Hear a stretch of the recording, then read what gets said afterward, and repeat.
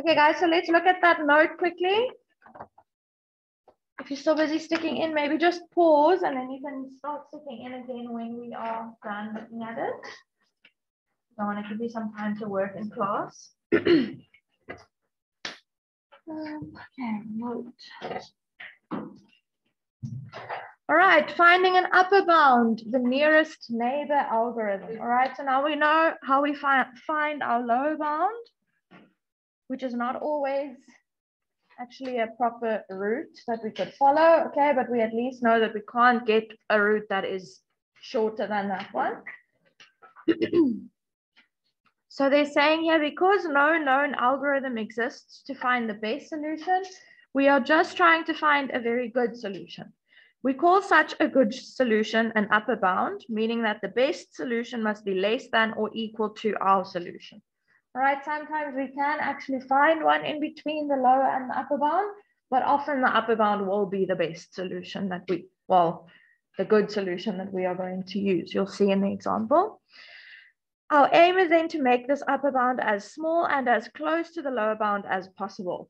All right, so they have a little visual representation here. So they say the length of the route, we have our lower bound, and this is based on yesterday's example, the one that you just stuck in on the A5 piece of paper. I think our lower bound there was 275. Then you can find an upper bound that's 324. All right, there are other solutions that would have a weight that's more than 324, but obviously we're not interested in those, okay, because we're trying to find the shortest route or the cheapest or whatever is represented. And then the best solution will be somewhere in between. Okay, like we discussed already, there isn't actually an algorithm to find the best solution, so it might be impossible for you to find the best solution. They do have, where was this? I saw somewhere. Yeah, so there's on the next page, if you just want to read through that little block there, they say the shortest possible solution for a traveling salesman problem consisting of 15,112 German towns was found in 2001 using the cutting plane method. I don't know what that is, but this is just important, interesting. The computations were performed on 110 networked computers at Rice and Princeton universities. The total computation time was the same as 22.6 years on a single 500 megahertz processor. All right, so we obviously won't ever give you a question with 15,000 vertices. All right, so in real life, so we in our very simplified examples can often actually find the best solution because there are so few to look at, but in reality there isn't actually an algorithm. Yeah.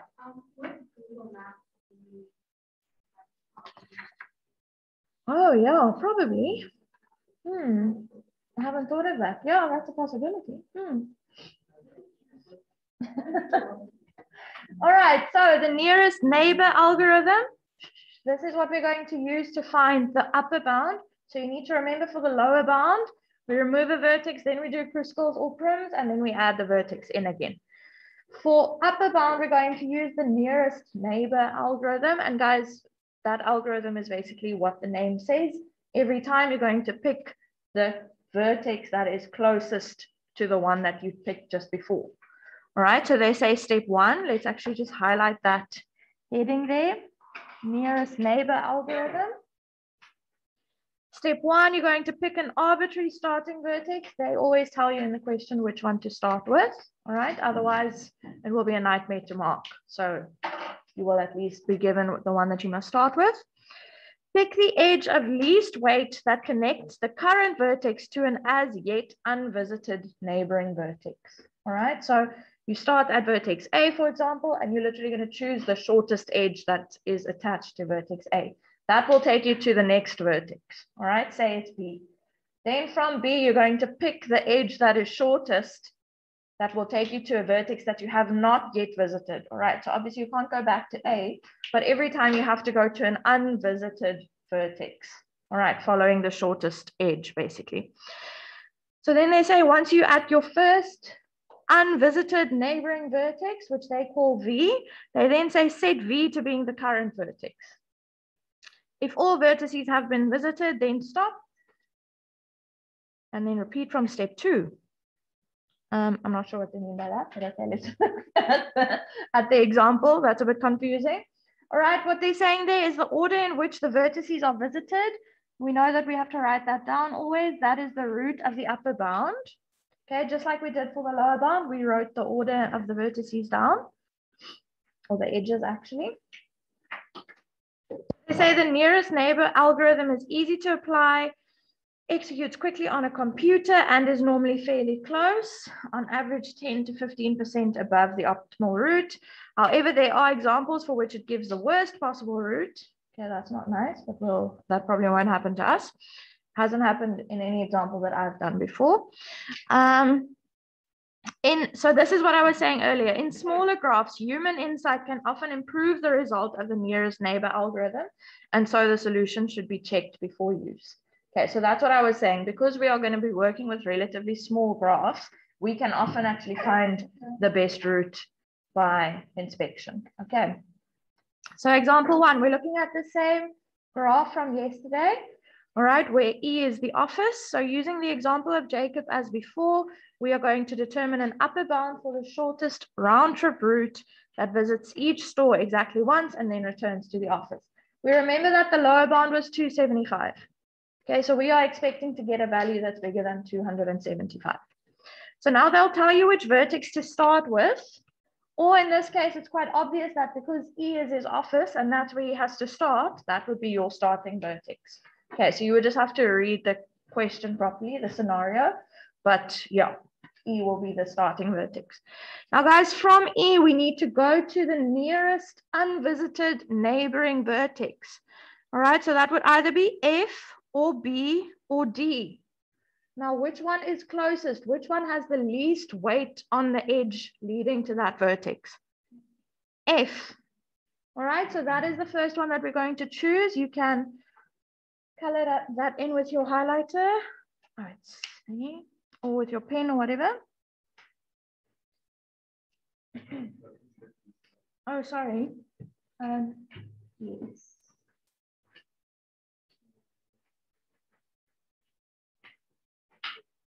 Okay, let me just quickly see. I feel I'm losing my mind today. Like I put things down and I can't remember where I put them. Then, oh, it's a mess. Okay, here. Oh, it's been a long week. Okay, here's the second one. You have this one. Okay, just hold on. There's one more. Yeah, and then there is one more, which I might be. I'm writing on it. Can I? And then I'll give it to you. Sorry.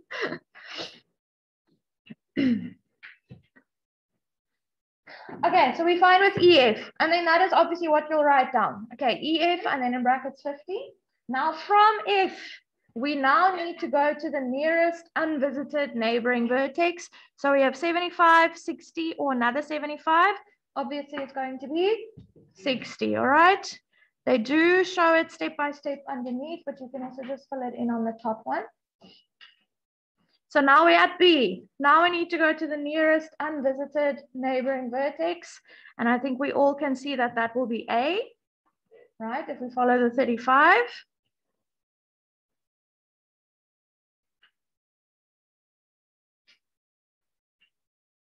Okay, next one would be to go to C. All right, now we actually only have two options to choose from. It's 75 or 55, so it would have to be C. And guys, as you are filling them in, you're writing them down as well, okay? Because that's what they're going to mark. Now, next up. Now, we can't go back to B because that is not an unvisited neighboring vertex. Okay, it has to be a vertex that you have not gone to yet. So that would be to go to D. And then from there,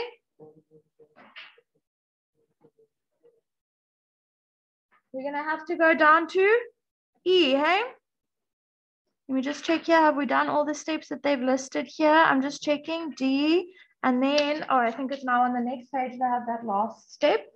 So just check on the second page. Yeah, there they have it. They've written it down.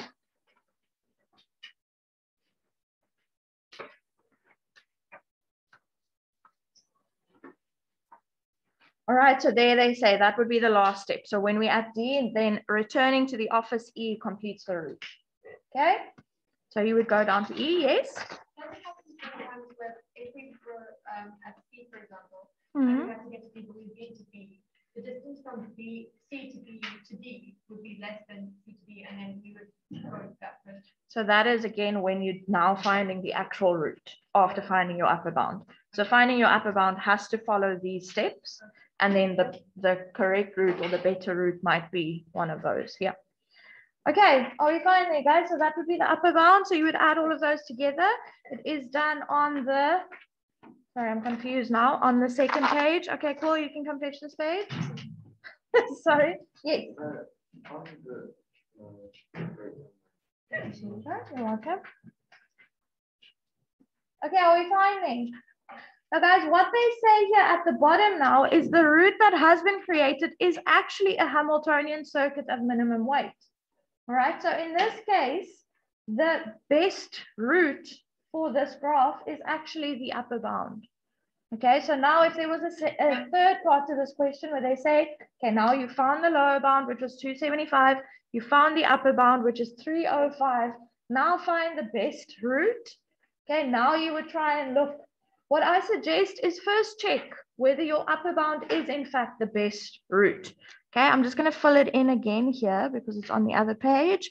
What was it? E to F to B to A to C to D to E. Now guys, that's quite a nice direct route of getting to all of the vertices without actually visiting any of them more than once, right? Because remember, Hamiltonian circuit is where you're only visiting them once anyway. You're not going to go to a shop that you've already been to before. Okay. So let's just highlight there. The route that has been created is actually a Hamiltonian circuit of minimum weight. All right, there's another example that I want us to look at quickly. Example 2 here at the bottom. There's a lot of waffle there in between that we're not going to read into right now. Okay, we might discuss some of it later on. Okay, so for example 2, the graph shows a number of hostels in a national park and the possible paths joining them. The numbers on the edges give the lengths in kilometers of the paths. Starting at N, all right, so that is where we're starting. Determine the upper bound of a round trip to every hostel and back to N using the nearest neighbor algorithm. Right now, sometimes they might not say that you have to use the nearest neighbor algorithm. You actually have to know that. Okay, so let's do that together, guys. We're starting at N. Which one is the shortest one connected to N? M, all right? So we're going to do NM. So let's write that in as well. NM, which is 3 plus. Now from M, I need to go to the nearest unvisited vertex, neighboring vertex, which would be P. So MP, which is 4 plus. From P, I now need to go to the nearest unvisited neighboring vertex. Yeah, let's do O.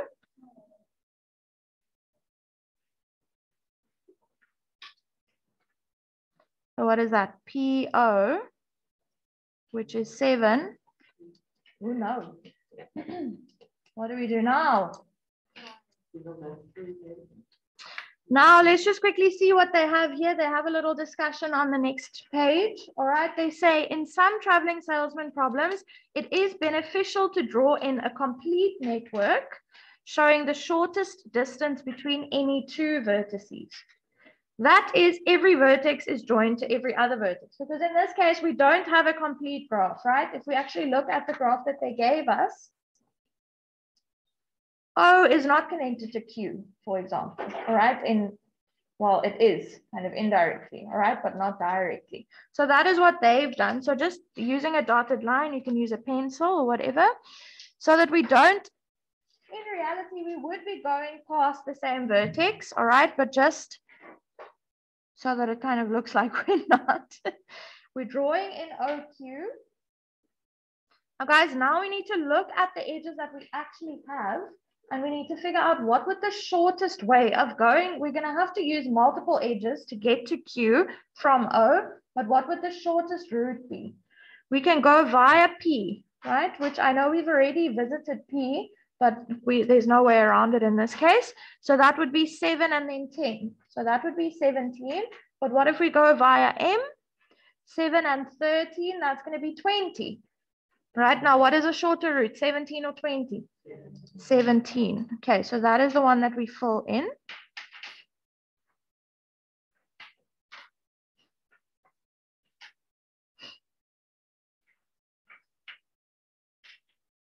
Okay, and then that is the one that we are actually going to follow. I'm just waiting for my ink to dry, but you can indicate that one so long. We're going to then do OQ, which is 17.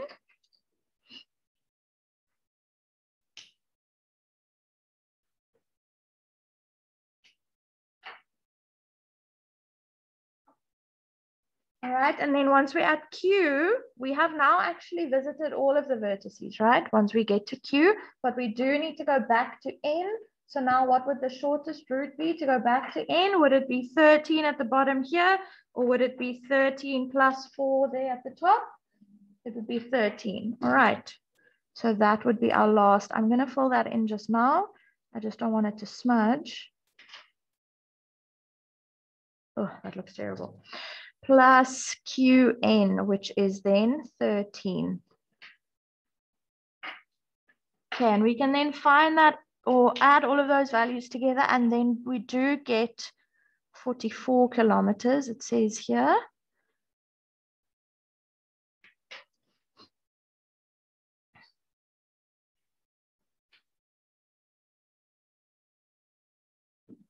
Is it 44 if we add them? 14. Okay, is it? Okay. Yeah. Okay, thank you. All right, so that would be your upper bound, guys. Let's see if I can put this in now without it smudging.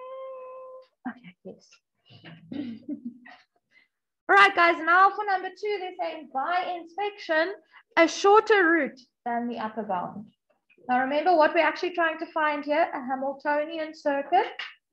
So we're wanting to not visit the same vertex twice, all right, unless we have absolutely no way around it, like we have to do in this one. See if you can do that, guys. This is almost like a question that you would have gotten in grade 10, where you have to find a Hamiltonian circuit, but now you need to find one that is shorter than 44 kilometers. See if you can do that on your own, please.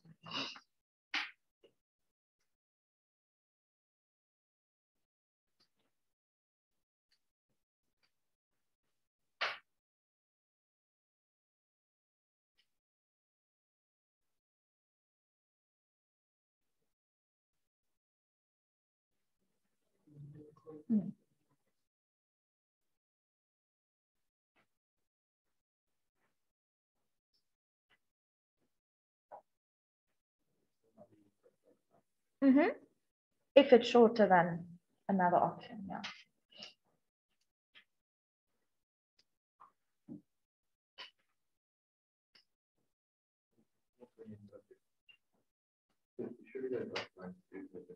Yeah, it does, but it's just because in this case, the type of graph that they've given us, that would be the only way of actually visiting all the vertices. See, there's no way around it. Yeah, that's why we JAPO the system actually by filling in that dotted line, so that it technically is a Hamiltonian circuit, but actually it's not. Yeah.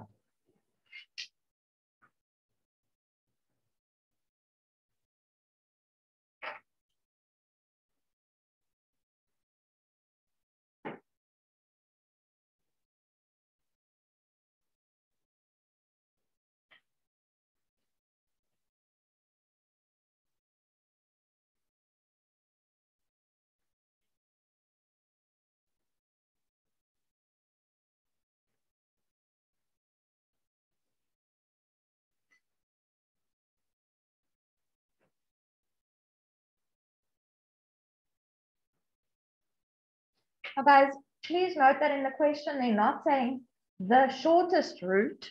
They're just saying a shorter route than the upper bound, all right? So if you find one that's shorter than 44, you don't have to sit for hours and hours and try to find one that's still smaller or shorter than the one that you found. Okay, so the one that they've suggested in this, on this note here, is by going N to P to Q, and then technically doing that, but to make it look like a Hamiltonian circuit, we're going to use our dotted line, right? And then to M, and then back to N like that. That gives you a root of 42, they're saying, right? 5 plus 10 is 15, plus 17 is 22, plus 7 plus 3, that gives you 42. Right? Did I say 22? It's 32 actually, sorry, plus 10 is 42. Yes. Okay.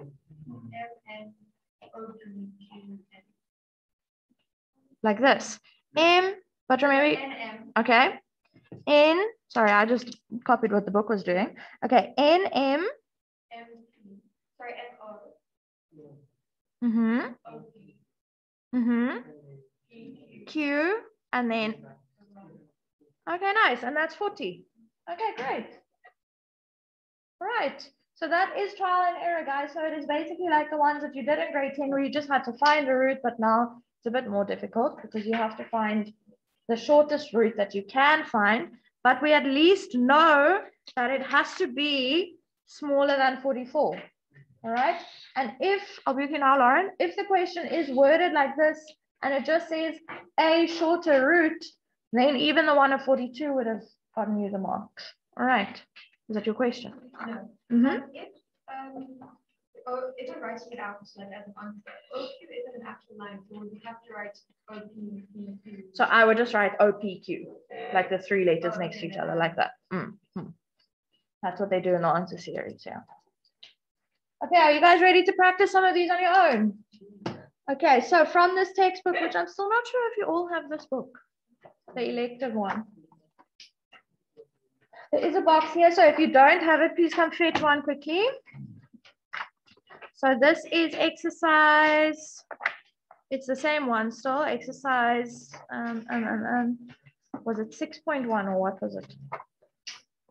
Exercise GT 6.1.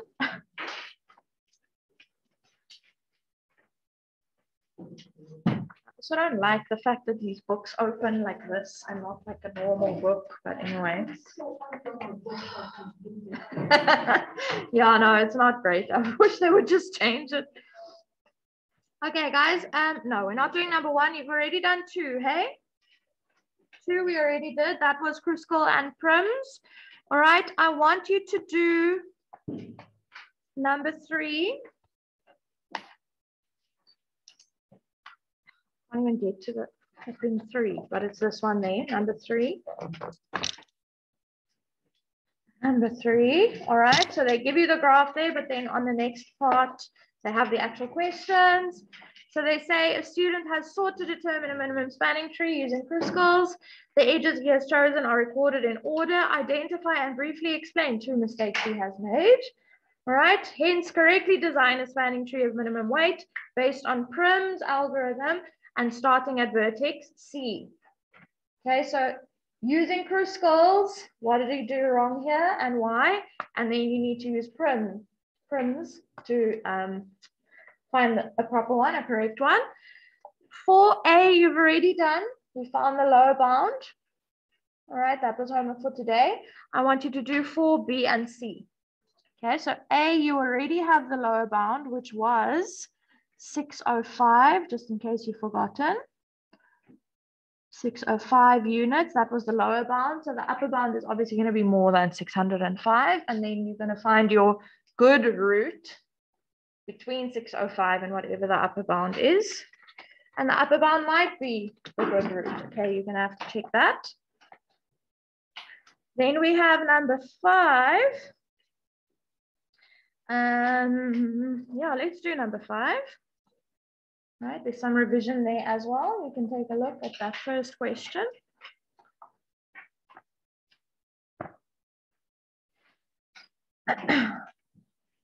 And then number 7, I will write this all down as well, but if you have the book, you can just note it in here. Then guys, what's quite nice is that on the next page, they have grade 12 graph theory exam questions. Now we must still do one last section for graph theory. So that's obviously not including this, but these are quite nice questions. Just, this is exactly what I was talking about yesterday, where I said that you need to know, you need to be able to read a question and understand which algorithm you need to use for it. Okay. So I'm not going to set any of this for homework, but these exam questions are quite nice for when you're actually studying, all right? Because the guy that wrote this book, Paul Fourie, he has apparently moved to New Zealand, but he used to set all the exams. He used to set all the paper to the graph theory and matrices exams. And I'm pretty sure he probably already has set this year's one as well, all right? Or they're going to model it according to all the previous year's ones. You know, they always have like the same kind of layout. So it's based on his questions, and he wrote this textbook, which is why I've been saying we must not do what he's been doing, because he obviously knows what's going on in this stuff, right? But these are nice questions to practice maybe later on when you have time. And you can see there are lots of questions here. There's number 4, there's number 5, and this is actually covering all grade 10, 11, and 12 stuff that you've done. Okay, so not only matric stuff. So even here, is this a regular graph? Give a reason for your answer. It is clear that an Eulerian circuit does not exist in the graph, blah, blah, blah. All right, so it's nice revision for your mocks and then for your finals. On Monday, we are going to do the last section. Oh, it even goes to question 10. All right, so there's 9 and there's question 10. This is what we are doing on Monday. And this is actually where we are putting graphs and matrices together. So no, it's not, we're not going to do like matrix calculations with them. It's just putting a graph into a matrix and putting a matrix into a graph, just like moving in between the two of them. So we'll do this on Monday. I know we must still do matrices, but we don't need that stuff for these types of questions. So yeah, that is the last section on graph theory. Your test on Wednesday next week, your core test, you will not be writing in the afternoon anymore. We've moved that test to the morning, right? Because I know there was some unhappiness about it being in the afternoon, but I'm still gonna have to teach you guys in the afternoon. Okay, please, we're gonna be doing AP, so it is important. And that test does not include finance, right? It's just on similarity, proportion, that stuff, and then probability. Okay, and it's only the grade 12 probability that it's on. It's not the old stuff. Okay, let me just quickly write down which ones you're supposed to be doing now for Monday. It's exercise GT 6.1.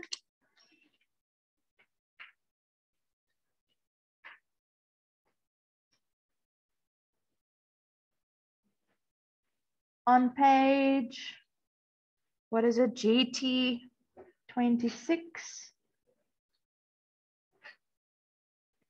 And I said number 3. Yeah. The first one is MAT, the matrices, yeah. 3, 4, B, and C, yeah. 5 and 7. Thank you, Sophie. All right, those are the ones that you're doing, guys. If you don't have this book unfinished, they also load in this box. All right, you might have to open the plastic. Can I borrow one? Maybe rather just work over the picture. I've already had nightmares of you guys having to hand these books in and not knowing if you actually have the books or not. And I never took off on a list. So it is my own fault. It's not your problem.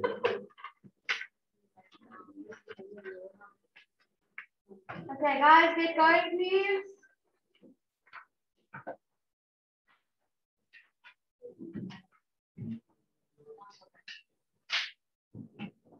And this is subbing in that last lesson, like me. Mrs. Penny. Oh, yay! That was fun. You know what I'm like when it's substitution? Absolute silence. Right? I'll give you the same. Please. I have to give up my free, so you guys need to be quiet. No, this is the back of the class. I promise it's not me. I'm very quiet in the class. But with this.